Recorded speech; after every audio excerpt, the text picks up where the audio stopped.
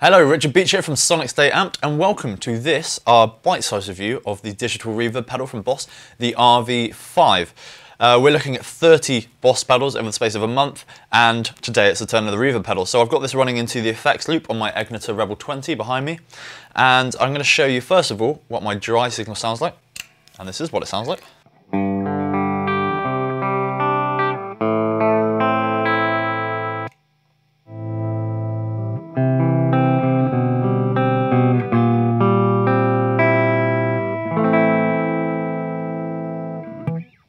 And then in terms of reverb, there are a number of presets. At the moment I'm on the spring reverb setting, and I've just got my time at noon. I've got the tone down slightly because adding too much creates a hiss, a little bit of a hiss on this pedal anyway. And on the effects level, which is basically the mix going into my effects loop, I'm on noon as well. So we're not swamping it with reverb at the moment, just giving it a little push.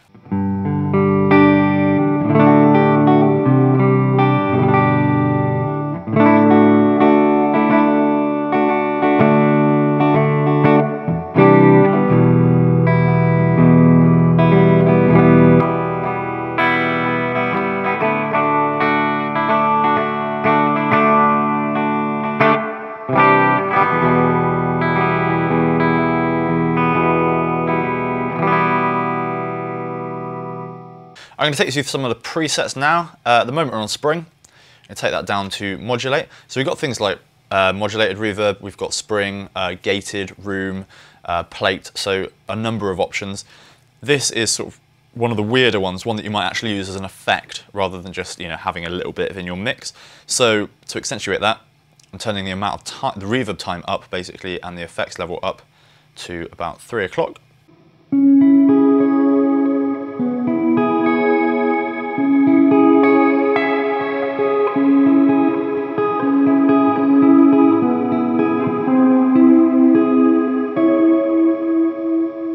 So really nice glittery effect there. You can hear the pitch changing ever so slightly in the background, giving a chorus effect.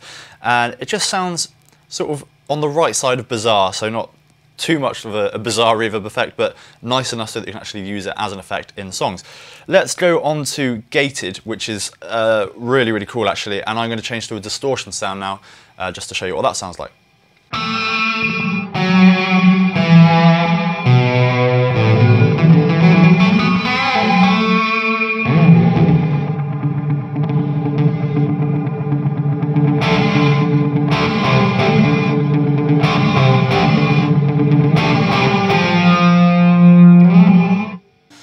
So really cool sort of eerie reverb effect, and it's pretty much sidechained to your playing. So when you're not playing, no reverb at all and really quiet, and when you start playing, get swamped in a really nice reverb.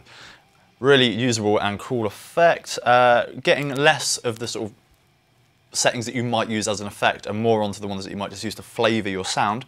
We're now onto the room reverb.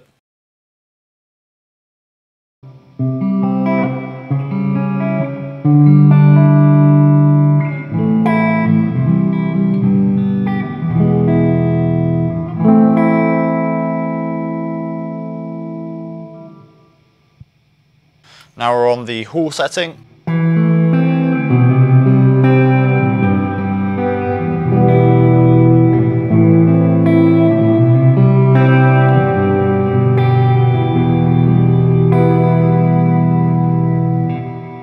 And now onto plate, which is one of my favourite ones.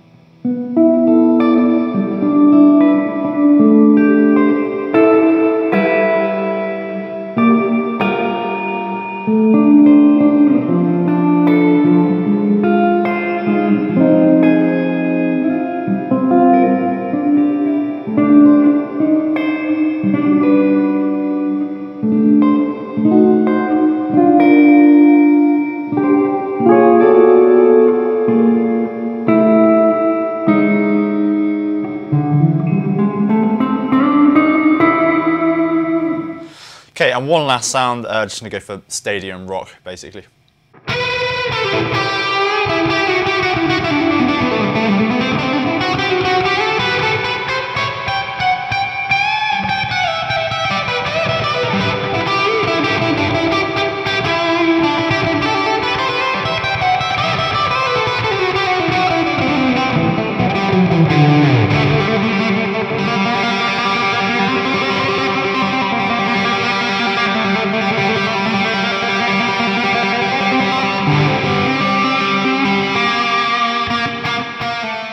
So there you go, a lot of fun. Really great reverb pedal. I think there's a lot of different settings. Some of them work better than others. I think I'm a real big fan of the plate reverb. Not such a massive fan of the spring reverb because I just don't think it sounds that authentic.